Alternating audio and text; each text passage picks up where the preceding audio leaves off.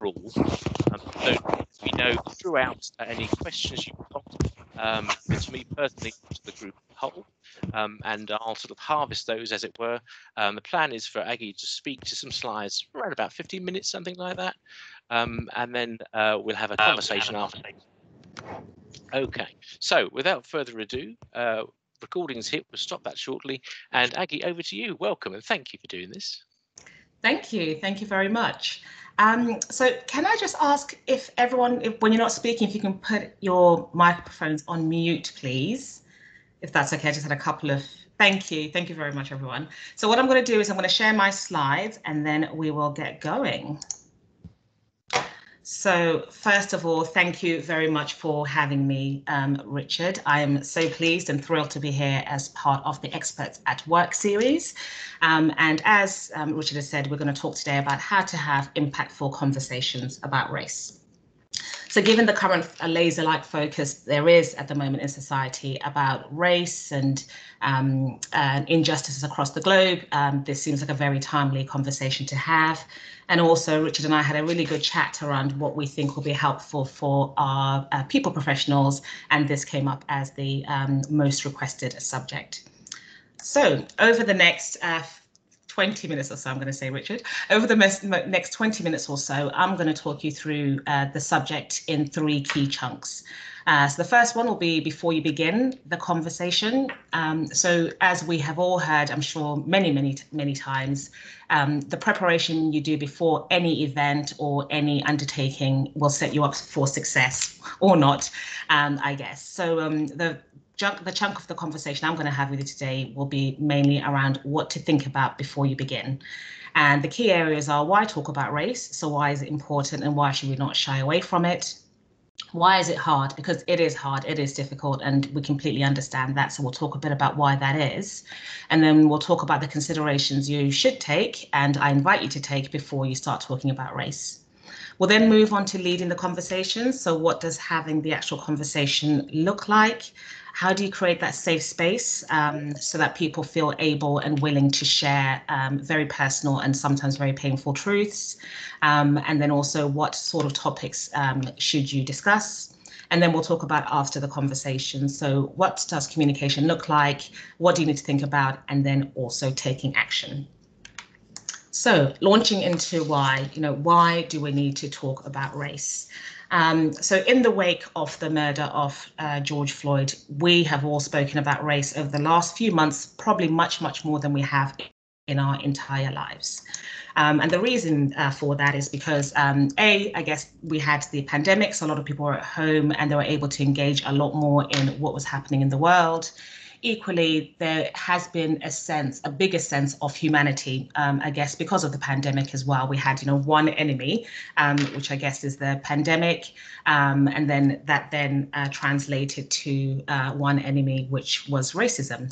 And we saw people coming out and marching, protesting in a way that I certainly haven't seen in my lifetime. So as you can expect, those conversations around race have been happening amongst friendship groups, amongst families at dinner tables, even in schools. I know a lot of schools have started talking about race and what does that look like.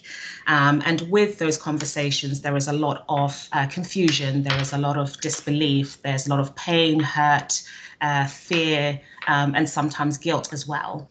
And as happens with anything in society that is significant, those conversations do make their way to their workplace. And, while we don't gather around the water cooler in quite the same way as we would have done before, people have started talking about it. At the beginning of the call, we talked about people starting to come back to work, but equally teams are meeting on meetings like this, and they are meeting virtually, and people are starting to ask questions, starting to dip their toe in the water around this conversation. And as I've said before, this conversation comes with a lot of confusion. People don't necessarily know how to have the conversation. There is disbelief, there is anger, and also there is a lot of discomfort.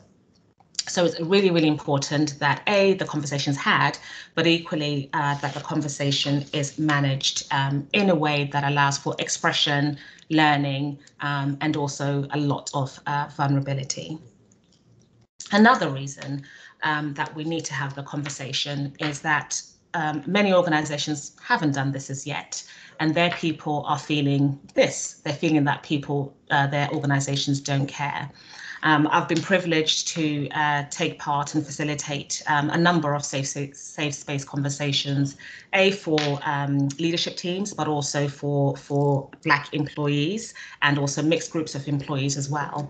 And one of the first things that employees say in these conversations is, I'm so glad we're speaking because I actually thought the business didn't care. I'm so glad we're talking about this really traumatic event because previously I thought that the business didn't care at all. So it's likely that if the conversations haven't started yet in your organization, there may be some, maybe many of your employees who are feeling like you don't care. Now, I don't necessarily think that's the case. I don't think that the majority of people don't care. I just think it's a very difficult conversation. And now I'm going to sort of move on to talk about why it's hard. And I'm sure some of these things will ring true for you as well. So why is this conversation so hard? So first of all, as a society, we have had a very, very long history with race, from the enslavement of people to the Brixton riots in the UK to many other things. The conversation tends to be teamed with pain, anger, discrimination, subjects that we don't really find that easy to talk about. Also, how we've come to know racism and where it is now is quite different. So if we look at the top of this pyramid, this is what I guess the term racism used to mean, certainly before, let's say, the 25th of May. For us, when we talked about racism, many people thought about, potentially genocide and Hitler, etc. Or they thought about, murder, really horrible, violent things. They may have thought about maybe people having signs saying go back home. So very overt displays of racism. What we've come to know, or what most of us have come to know over the last few months, is that racism has many forms. And what we see now is not as easy to pinpoint necessarily. It's not as easy to call out and say that is racism. So you have economic discrimination, you have maybe some name calling, and then there are some things that maybe, some of us have partaken in, such as, jokes or things that we think don't necessarily hurt. But the fact is that they do, and they do have an impact. So again, that's why it's quite difficult to talk about racism. A lot of people thought that we're in a post-racial, post-racism society. However, we've come to understand more recently that it does take on many forms. And then when it comes to the actual conversation, nobody really wants to sort of talk about it. And there are many reasons for that. So for white people who haven't really had to think about race or their own race, there are some conversations around, how can I possibly be part of the problem? I have good values. I want to do good. I want to do no harm. So how is it that I'm now being told that I'm part of the problem? I haven't asked for this, so yes, I might have privilege, and yes, the system might work better for me, but this isn't something that I've asked for. So how can I be held accountable? What if I say the wrong thing? I don't want to upset anyone. And then that piece, like the previous slide, really, is it really that bad? I don't see, horrible racist signs in places. I don't hear people saying horrible things. Is it really that bad? And then what if I offend someone? Most of us don't want to do harm. So, it can be quite difficult to have the conversation. And then also a big piece, I feel so vulnerable. Again, I've also had the privilege of conducting what I call inclusion coaching. It's coaching really, but with an inclusion lens. And there is a big feeling of vulnerability, a big feeling of feeling like people are pointing fingers. So, people feel very, very vulnerable. But it's also really, really important to understand that the conversation around race is also not easy for people of colour. Now, when I say people of colour, I mean Black, Asian, any people that we might consider a ethnic minority in the UK. And a lot of the reasons are quite similar, actually, what you'll see in a second. So the first biggest one is that, people feel they won't be believed. So again, unless we're pointing at those very obvious, overt examples of racism, people may not recognise the minor, maybe less overt things as racism. This piece around playing the race card. So it's interesting, Richard and I had a conversation about this term, and the first time I'd ever heard it was actually in the workplace as an HR person, where another person was saying that somebody was playing the race card. So again, that's a big fear and a reason why people don't necessarily speak up. People feel like it might impact their career and maybe their job in the current role they're in, so they're more reticent to talk about it. And then there's also a piece around not wanting to do harm, so not wanting to shock people or upset people. So do I say it as it really is, or do I sugarcoat it, or do I make it okay and digestible for people to hear? And then, as you saw on the last slide, exactly the same piece around what if I offend someone? You know, nobody wants to do that. And also that piece around feeling vulnerable. So, you know, different sides of the coin and different sides of the conversation, but a lot of the same feelings that lead to people not wanting to talk about it. And then also, if we dial back a little bit to the hashtag #MeToo situation we had a couple of years ago, if you look at some of those reasons why people don't want to talk about race, they're exactly the same reasons why people don't want to talk about potentially issues around hashtag #MeToo. So yeah, worth pointing out. And I think what I'll say in terms of all those things I've just spoken about is, you know, there are very good and deep-seated reasons why, you know, either organizations or individuals don't want to talk about race. But what I found this quote, which I really quite liked, which is that growth is often uncomfortable, messy, and full of feelings that you weren't expecting.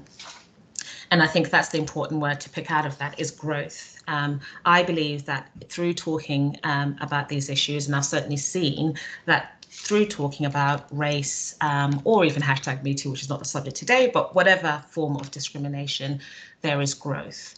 Growth for everybody involved, so the individuals in the conversation, but also growth for the business, because the business gets to understand where it's maybe not meeting its commitments, or maybe it's their intention isn't translating through to lived experience, and it also engenders more open conversations for the people taking part and their leaders and the rest of the business as well.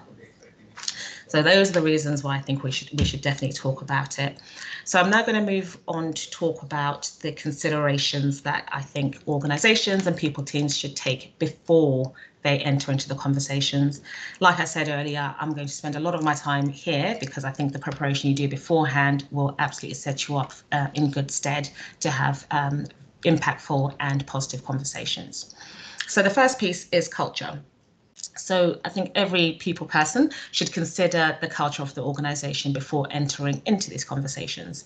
And what I mean by that is if you have a culture that is very open, feedback flows back and forth very easily, you have those vulnerable conversations, it calls itself a learning organization, and people are ready and willing and able to receive feedback, that'll be a much easier conversation for you to have. And if you're in that space and you feel lucky enough to be in that space, then I would suggest that you lean on whatever frameworks that you usually use to have those conversations in the race conversation as well.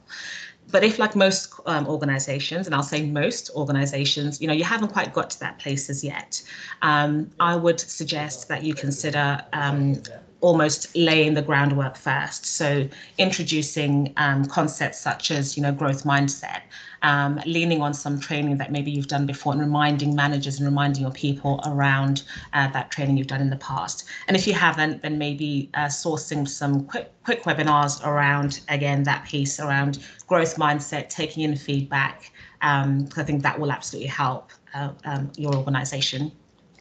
The next piece is connection to the organization.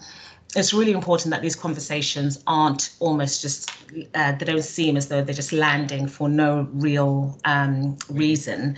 Probably sounds like a bit of a silly thing to say, but you need to connect the conversation to your organization, whether that's the inclusion strategy, whether that's your values. So most organizations have values around doing no harm, values around supporting their organizational family, values around inclusion, etc. So, always hook these conversations, I would suggest, to your organization in some way.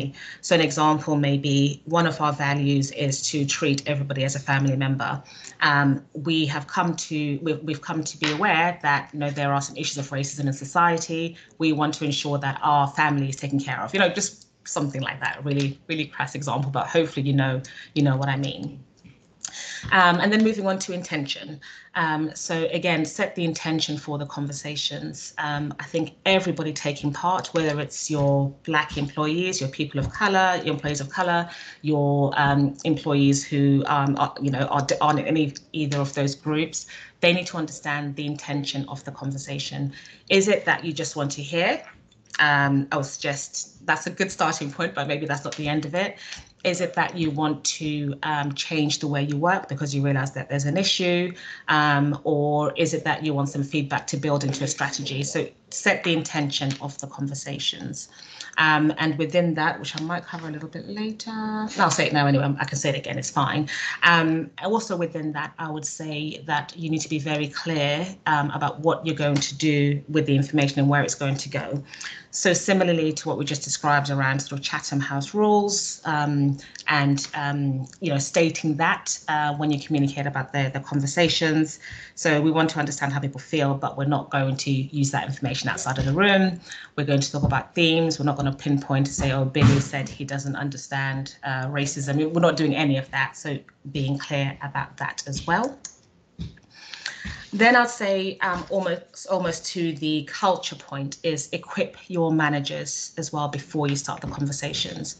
And what I mean by that is, have your managers ready to know that the conversations are happening, but equip them with where to go if questions are asked. So if somebody says, oh, I've just had a really good conversation about my experience post George Floyd, I actually feel quite upset about it. I don't know what to do with the emotion. Make sure that managers are clear about what the next step is. So it could be either actually I can send you to HR and they can support you, or the EAP is available for you, or actually let's talk about it because we have that coaching culture. So just make sure your managers know where to divert people if there is any sort of aftermath, I suppose, from the conversations.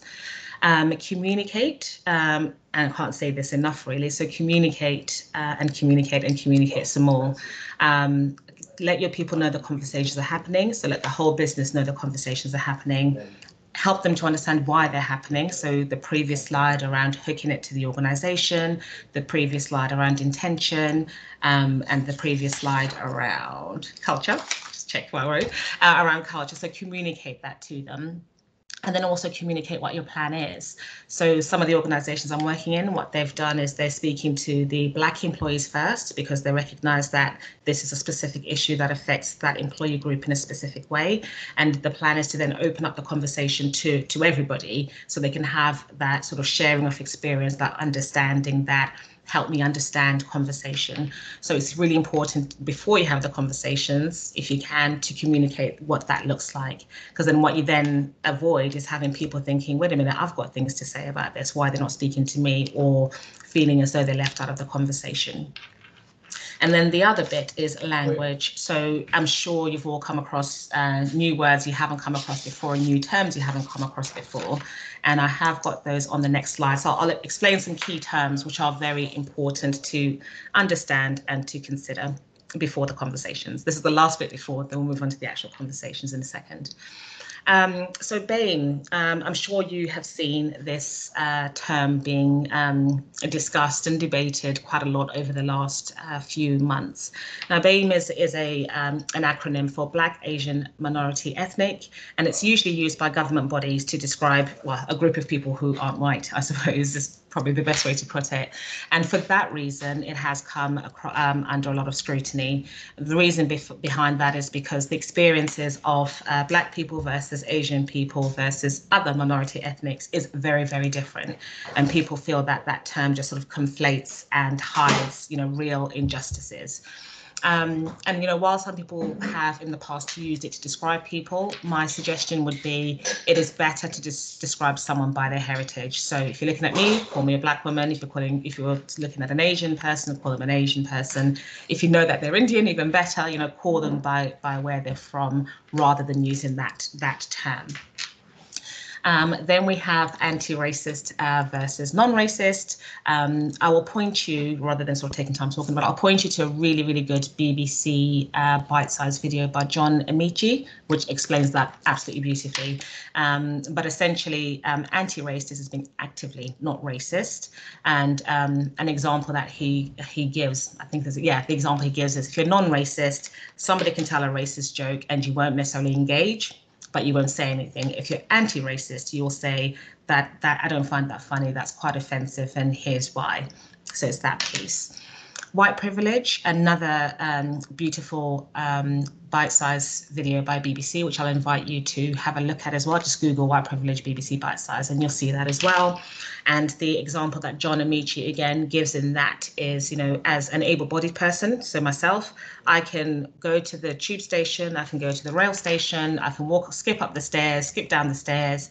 I don't even think about whether somebody in a wheelchair could enter the train or anything like that. That for me would be able-bodied privilege, if that makes any sense. I have lots of issues, loads of different things that go on, lots of different hardships in life, but being not able-bodied is not one of those. And white privilege is the same, where somebody can go through life and they will suffer hardships, they will have letdowns, but none of those will be because of their race. So being somebody who's non-white just adds another layer. So you have all your normal everyday stuff, but then you also have racism on top of that as well. And then for the white fragility piece, this speaks to the reactions that sometimes people feel and experience when they talk about racism. So if we go back to that slide where we had the people of color thoughts around not talking, that piece around not disbelieving people, or feeling defensive, or potentially suggesting that the problem isn't really that bad.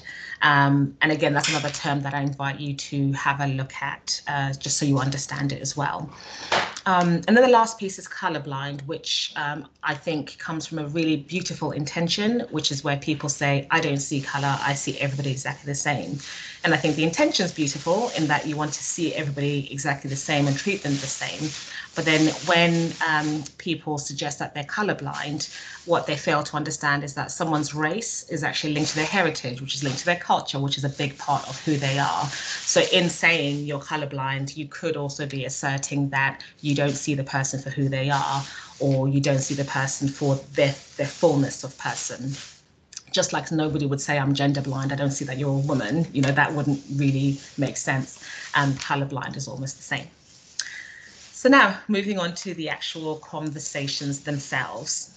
So my first suggestion, and I'd urge you to do this, is to make the conversations safe space conversations. Now there is quite a lot to that, but I'll take you through the key principles.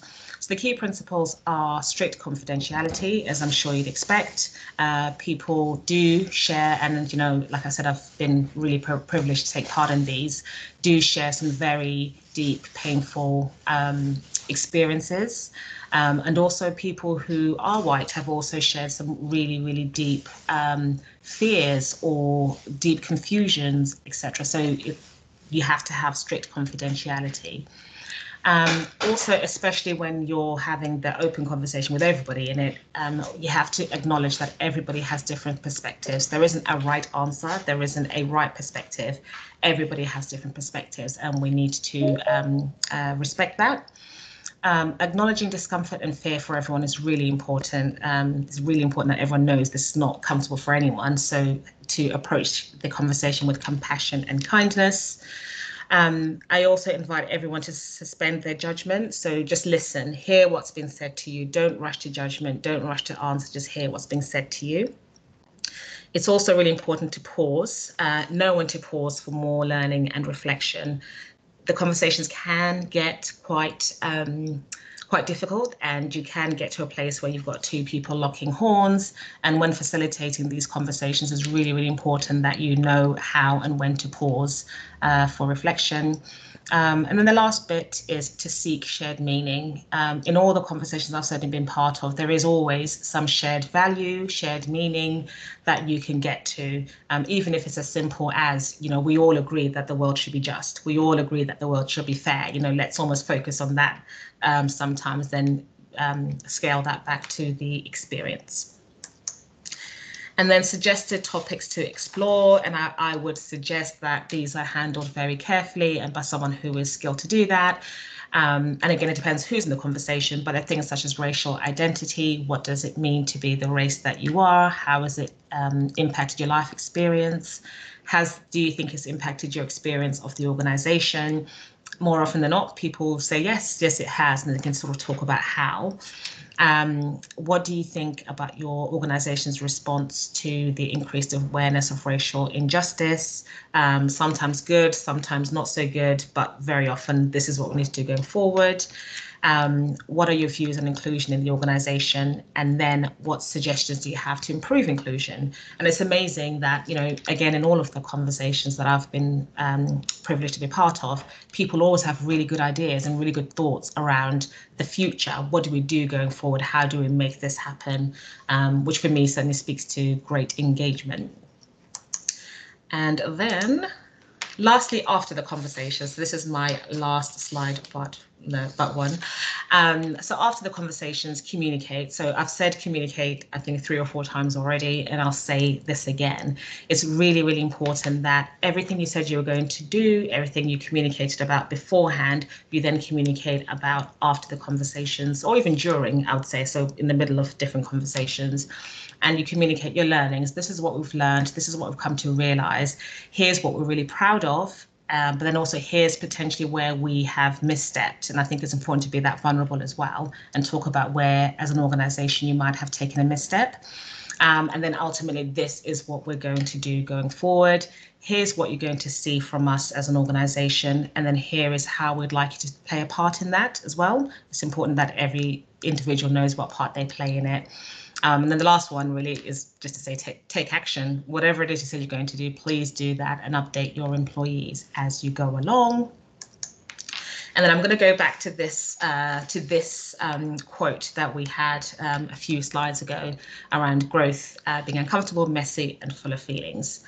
And I saw this picture, I thought it was awesome. And I think this is the journey that a lot of people do go on, where they do start off quite confused and they're thinking, what does this all mean? How am I part of this? What is this that we're talking about? I've never had to think about this in my 40, 50, maybe 30 years of life. Then as they start listening, they start sort of processing things and the cogs sort of start turning. I'm sure it's not as easy as this, but that's what we'll aim for. And then they get to a place of understanding and growth and learning and actually let's figure this out together. So yes, so I would definitely encourage you to go ahead and do that. And I look forward to hearing you guys talk about how you've got to that last picture where you're thinking, yes, I get it, and let's grow together. And this is me. If anybody has any questions post our time together, I'm so sorry, I know that was much more than the 20 minutes I promised, but hopefully that was really helpful and it's giving you some food for thought.